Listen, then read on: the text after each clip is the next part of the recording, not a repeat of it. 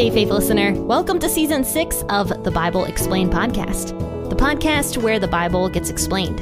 So grab your cup of coffee and enjoy today's discussion from the book of Acts.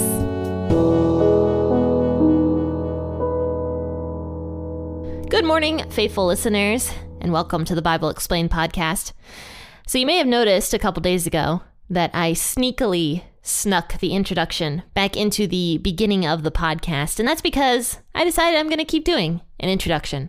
I think it flows better when I have one, and hopefully you guys enjoy it as well as the little jazzy song that I made at the beginning.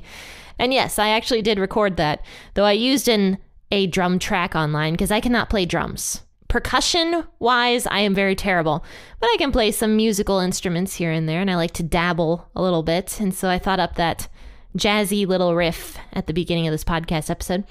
But let's go ahead and read Acts chapter 2, verses 22 through 41 today.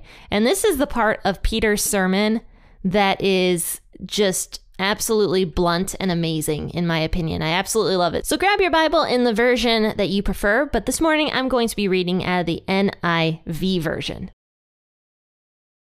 Fellow Israelites, listen to this. Jesus of Nazareth was a man accredited by God to you by miracles, wonders, and signs, which God did among you through him, as you yourselves know. This man was handed over to you by God's deliberate plan and foreknowledge, and you, with the help of wicked men, put him to death by nailing him to the cross. But God raised him from the dead, freeing him from the agony of death, because it was impossible for death to keep its hold on him. David said this about him, I saw the Lord always before me. Because he is at my right hand, I will not be shaken. Therefore my heart is glad and my tongue rejoices. My body also will rest in hope, because you will not abandon me to the realm of the dead. You will not let your Holy One see decay. You have made known to me the paths of life. You will fill me with joy in your presence. Fellow Israelites, I can tell you confidently that the patriarch David died and was buried, and his tomb is here to this day. But he was a prophet, and he knew that God had promised him on oath that he would place one of his descendants on his throne. Seeing what was to come, he spoke of the resurrection of the Messiah, that he was not abandoned to the realm of the dead, nor did his body see decay. God has raised this Jesus to life, and we are all witnesses of it. Exalted to the right hand of God, he has received from the Father the promised Holy Spirit and has poured out what you now see and hear. For David did not ascend to heaven, and yet he said, The Lord said to my Lord, Sit at my right hand until I make your enemies a footstool for your feet. Therefore let all of Israel be assured of this. God has made this Jesus, whom you crucified, both Lord and Messiah. When the people heard this, they were cut to the heart and said to Peter and the other apostles, Brothers, what shall we do? Peter replied, Repent and be baptized, every one of you, in the name of Jesus Christ, for the forgiveness of your sins, and you will receive the gift of the Holy Spirit. The promise is for you and your children, and for all who are far off, for all whom the Lord our God will call. With many other words he warned them, and he pleaded with them, Save yourselves from this corrupt generation. Those who accepted his message were baptized, and about 3,000 were added to their number that day. You gotta wonder, is this the same Peter speaking this sermon that literally abandoned Jesus on his dying night only months before this? And yes, it is. This is literally the power of the Holy Spirit. It says in Scripture that God does not give somebody a spirit of fear, but he gives them a spirit of a sound mind and confidence and courage. And you can see this really being played out here as Peter is speaking to literally thousands. We don't even know how many thousands Peter is speaking to here, but we know it's thousands because thousands of people were actually added to the Christian faith this day because of Peter's sermon here. And so, yeah, same guy, but totally different attitude in just a handful of months. So we talked about the first portion of this sermon the other day. And the first thing that Peter addresses is the claim that all the early Christians who were speaking in tongues were actually drunk. And Peter says, no. First and foremost, we're not drunk because it's 9 a.m. And secondly, what you're seeing and hearing here is actually an outpouring of the Holy Spirit from the book of Joel.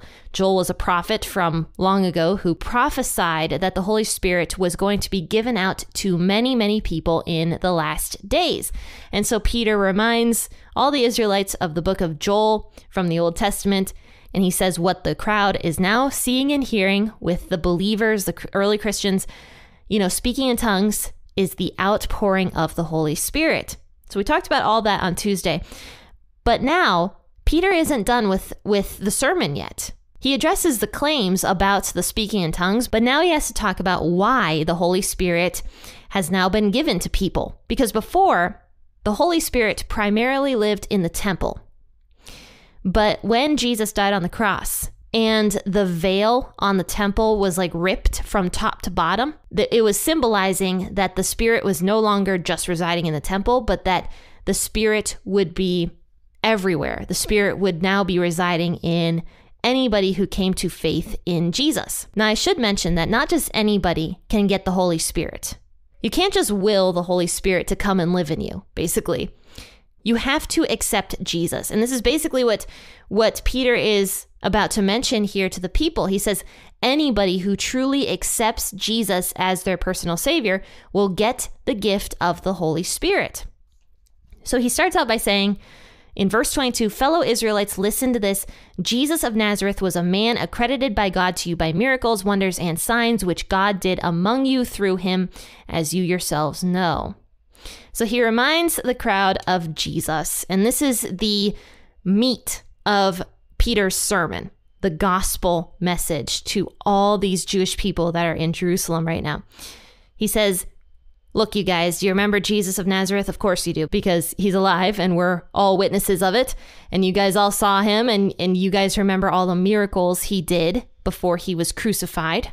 And he says, Jesus did all these miracles by God to you guys so that you could see that Jesus was in fact the Messiah. But in spite of all of that, you handed Jesus over to wicked men or to lawless men, the Romans, to have him crucified. And you were totally okay crucifying your Messiah. Notice how blunt this is.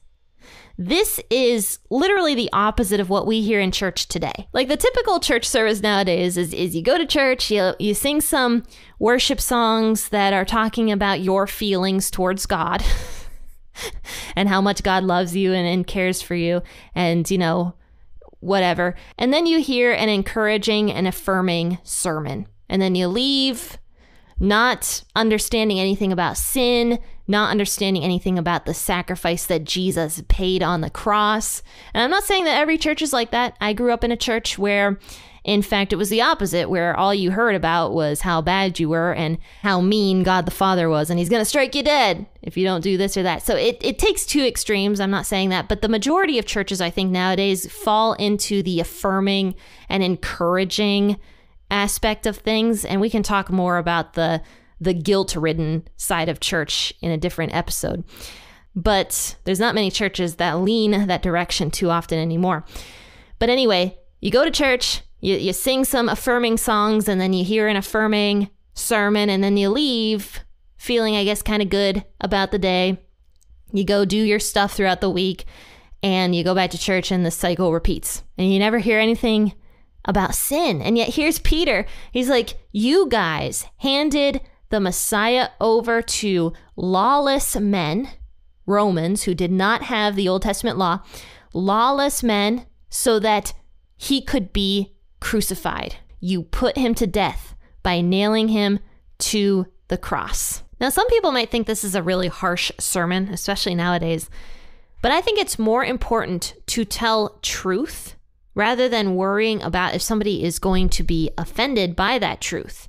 And that's what Peter was doing here. Now, of course, we do have to speak the truth in love.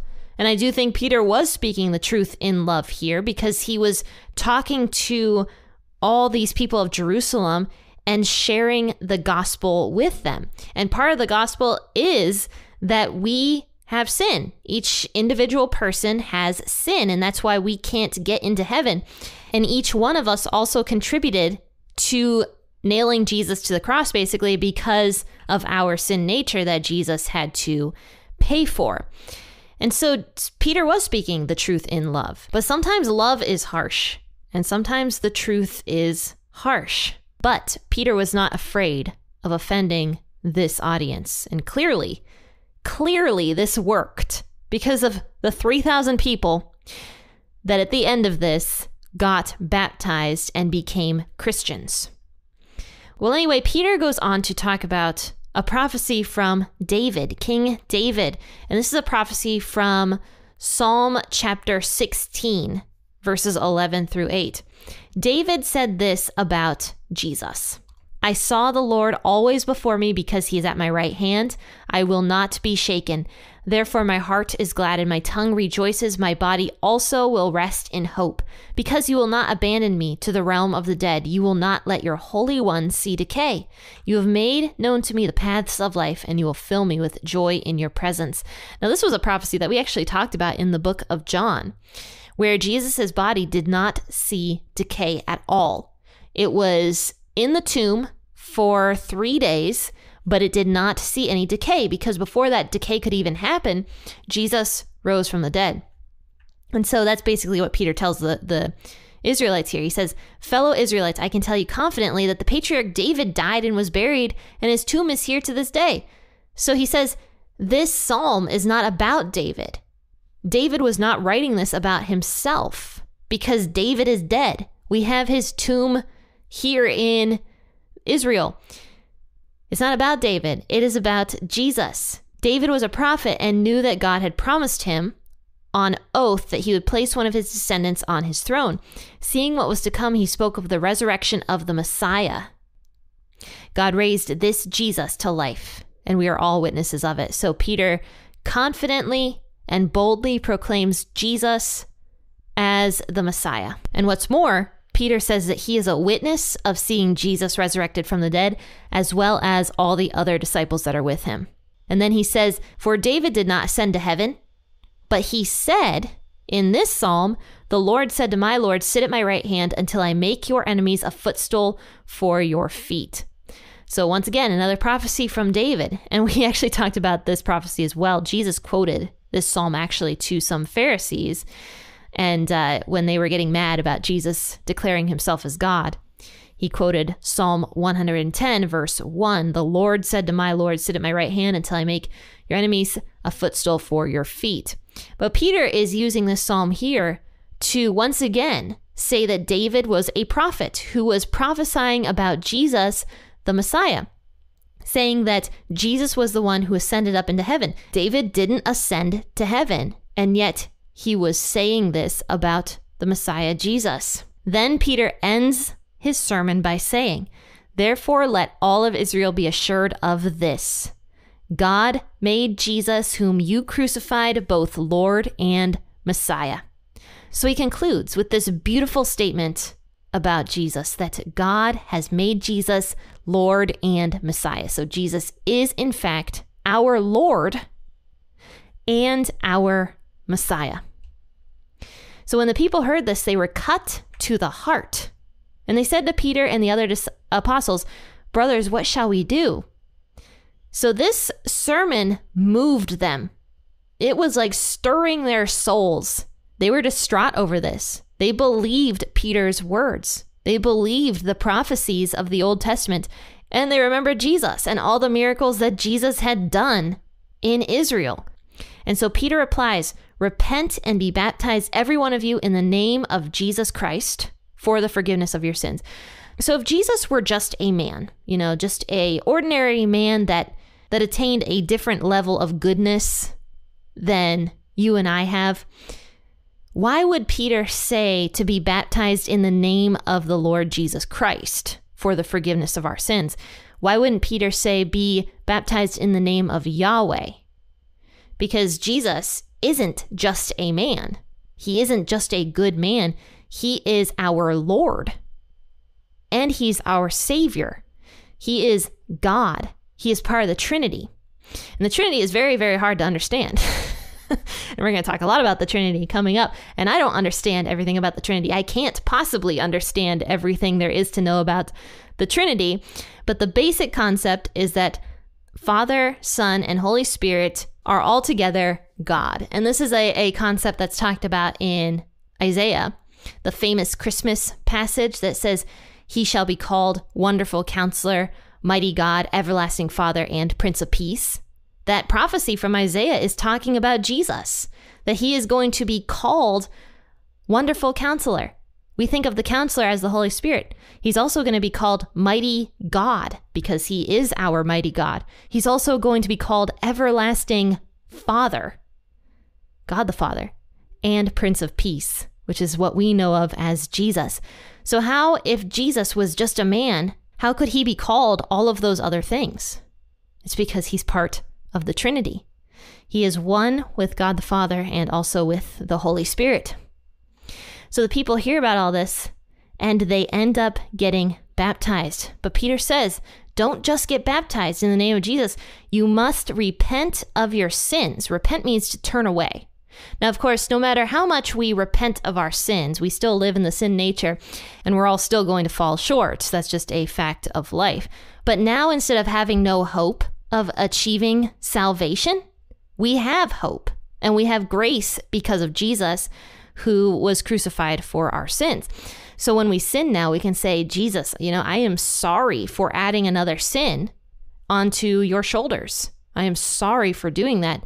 Please forgive me. And Jesus will forgive you. So we need to repent, turn away from our sins, and be baptized in the name of Jesus Christ. No other name. The name of Jesus Christ, for the forgiveness of your sins, and you will receive the gift of the Holy Spirit. And that's a promise to us. When we believe in Jesus, when we repent of our sins, we will receive the gift of the Holy Spirit. This promise is for you and for your children and for all who are far off. This is a promise for us. This is a blessing that we've been given. I mean, think about it. God literally is giving us the Holy Spirit. Anybody who is a true Christian has access to God living inside of them. That is a blessing that we can't even possibly fathom how much of a blessing that really is. Speaking of blessings, I often forget about how awesome my sister is and how good of a writer she is until she wrote her recent blog post about blessings, which was amazing, by the way, and you should read it. I'm linking it in the description of the podcast episode. But anyway, it says in verse 40 and 41 to conclude, with many other words, Peter warned them and he pleaded with them, save yourselves from this corrupt generation. Peter was pleading with these people. So this shows that it truly was done in love because he loved his fellow countrymen enough to plead with them to accept Jesus as their savior. Those who accepted his message were baptized, and about 3,000 were added to their number that day. And this is what we should be modeling sermons after, honestly, is this format. Because clearly this worked. This worked, making people think about their sin nature, making them understand the gospel, the good news of Jesus, and the gift of the blessing of the Holy Spirit. So if any of you listening haven't taken that step to believing in Jesus, what's stopping you? What's holding you back from taking that step? And just as Peter pleaded with his countrymen, save yourselves from this corrupt generation, I'm pleading with you to believe in Jesus as your savior. I recently listened to Vodi Bakum, I think his name is, and he was talking about how he was a young boy, and he was a Buddhist, actually.